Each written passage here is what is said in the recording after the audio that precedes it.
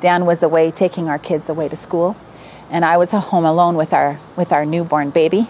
And there were no other international workers in the community where we were living. And sure enough, as it usually happened while Dan was away, things fell apart. And Kyle, who was a baby at that time, got really, really sick. And I was alone there. I had no way of communicating with anybody else on another station or anything.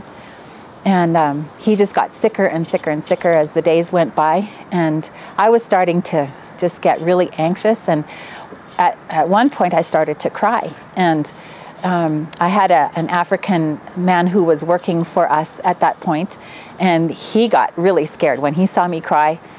He thought that the end of the world had come. And so he said, "Madame, don't cry. We're going to do something about this." So he ran to the church. And he called the pastor and he said, "Madame is crying. The baby is really sick. We need to do something." So the pastor said, "Calm down. Just have her pack up a bag and bring the baby to the church, and we will help her." So he came back to the house and he said, "Pastor says come to the church." So I packed up a little bag and I gathered Kyle up in my arms, and he was pretty limp by that point.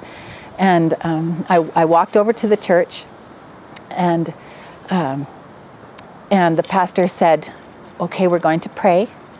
And so we prayed for Kyle, and then he said, "Now I'm going to take you to the taxi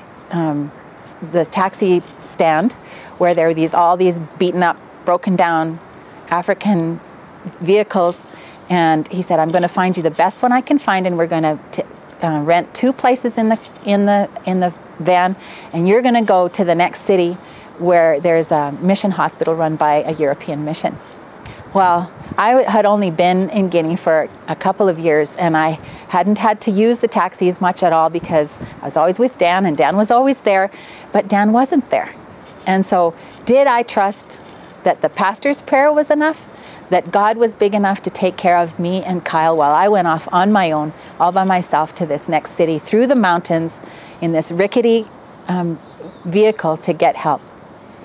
Well, God was there.